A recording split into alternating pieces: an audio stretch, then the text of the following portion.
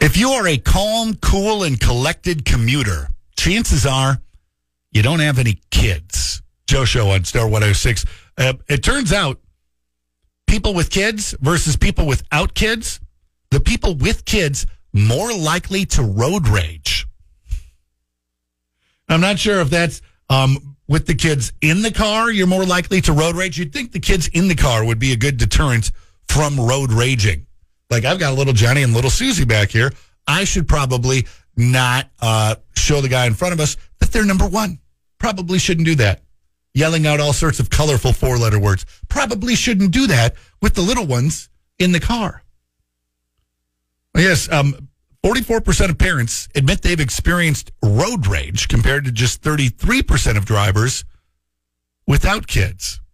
And you know what I think it is? I think the kids add in just enough extra stress to kind of push you over the edge. I mean, think about it right now. If you got kids, you're trying to get them to school or daycare or wherever it may be, you're time crunched. Maybe there's a train. Maybe the lights are totally against you today, and you're looking at the clock, and you're like, my boss doesn't care that I got kids. I got to get to work still. And next thing you know, you're yelling at some guy for not driving as soon as it turns green.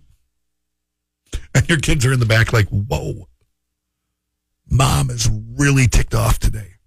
So, yeah, I can see how having kids would add to the level of road rage taking place.